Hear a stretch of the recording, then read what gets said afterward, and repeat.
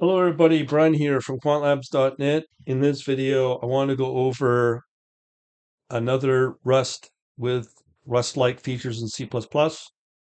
Now, I'm not a big fanatic, or I should say a big expert in Rust. I mean, the more I read about it, the more I want to get into it, but time is never on my side. Anyways, I just wanted to bring this out more for your attention and to see what you guys think of this GitHub repository.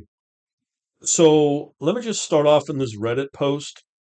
It doesn't look like a whole lot of stuff has been recommended here. So this is under the CPP subreddit. New project called here rusty.hpp, the header, Rust-like traits, and a borrow checker and memory ownership system for C++20, heavily inspired from Rust. So again, I'm not an expert here. I'm just looking for people's opinion. And let me go over the repository itself. So this guy, J. Smitto 101, has this article here, or this posting on rusty.hpp. Now I'm going to read the beginning of it.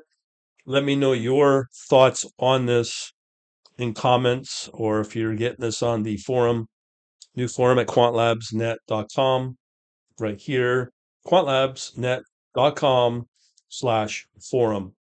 Okay, if you want to get your free C++ book, let's go over to the quantlabsnet.com/registration or the learn and get yourself a little free book. Not little, but gives you how a lot of HFT shops probably run their infrastructure in C++. Anyways, back to the article.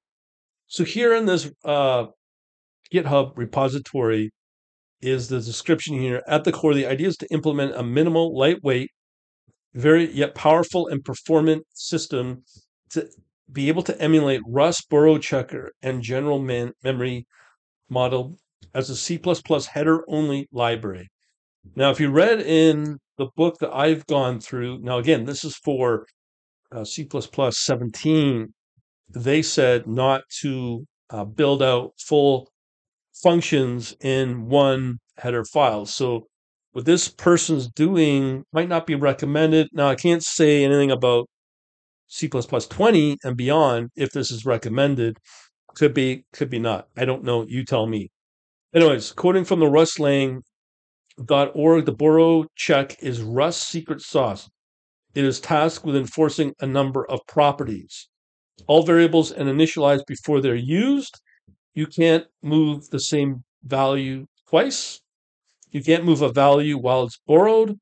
You can't access a place while it is mutably borrowed except through the reference. That you can't mutate a place while it's immutably borrowed. Here too, rusty.hpp tries to add these concepts into regular C++ code base with ease. It also brings additional features which are very fundamental part of a Rust workflow.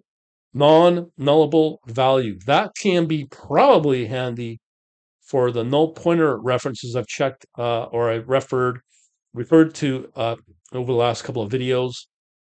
Then again, here on the generics of option, type, results, RC, ARC.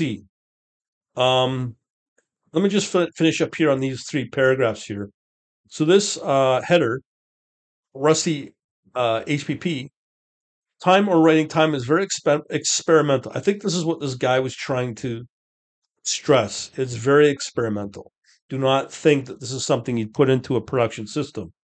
Its primary purpose is to experiment, test out different coding styles, and exploring a different than usual C++ workspace.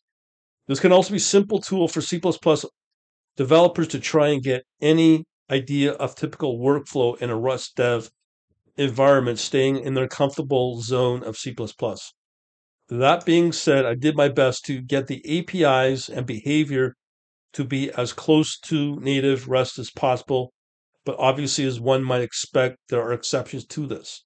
Now, always remember, this guy or this person is putting a lot of development time into this. So as you see in the subreddit on this post, some people actually shred him for it. I don't think we're in a position to do that because we're not paying for this service. We should be in gratitude for what people like this do to put the time in to sort of like push the boundaries of something like C++ to make it kind of rusty like, if you want to call it that. Since it's not part of a compiler itself, there's limit to which it can go. I mean, by that is borrow errors, which usually be reported by the Rust compiler at compile time, will be redirected as exceptions in C++. So, although there are ways to not go to the exception way and deal with things more gracefully, I would go into the examples. Now, again, I'm not going to go deep in the examples, but I'll let you decide if this is something that you would like to experiment to get the Rusty-like features in C++.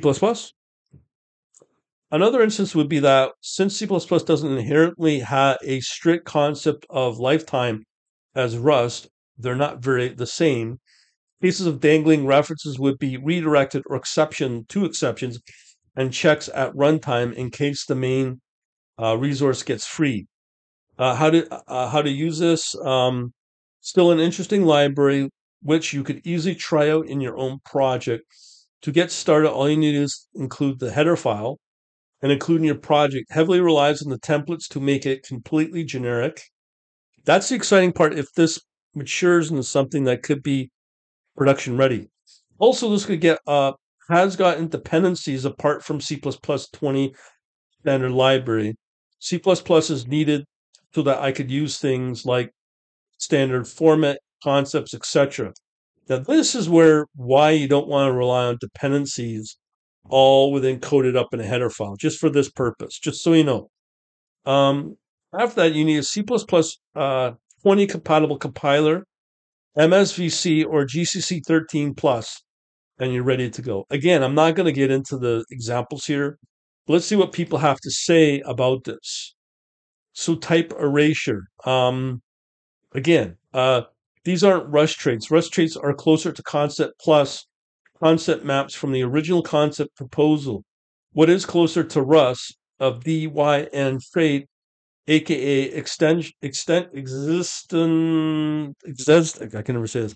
Extenential chills. Well, there you go. Are type erased references to object that implement a trait. This is maybe improved over a traditional erasure strategy, but it's not traits. Again, this is from the C++ subreddit, and the guy's name is Beginning Safe.